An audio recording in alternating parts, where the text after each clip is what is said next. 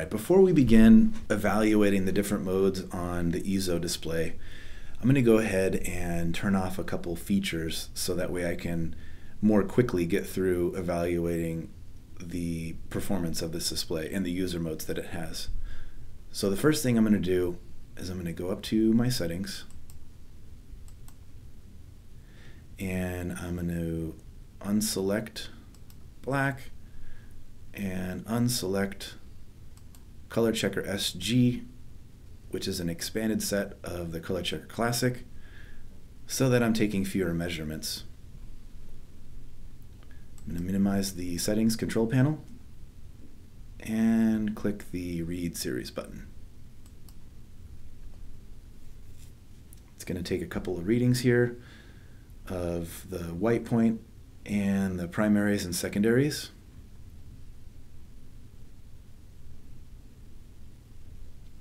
As you can see, this is a very, very wide gamut display, and the mode I have selected is not the one I want to use. The one I want to use is this Rec.709 color space. So I'm going to go ahead into the menu system and select a different mode. Let's see how Adobe RGB works out.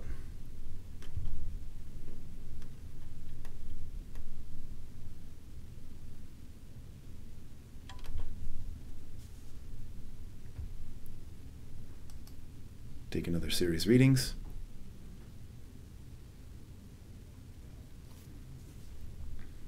I notice that my white point is a little bit off, so already I'm starting to think that my display may need calibration. But let's go ahead and just measure a couple other points to see how we're doing. Looking at the green, blue, and red primaries, I can see that this actually comes pretty close to the user mode.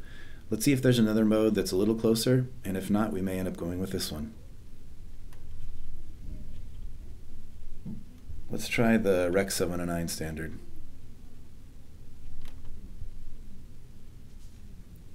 Do another series read.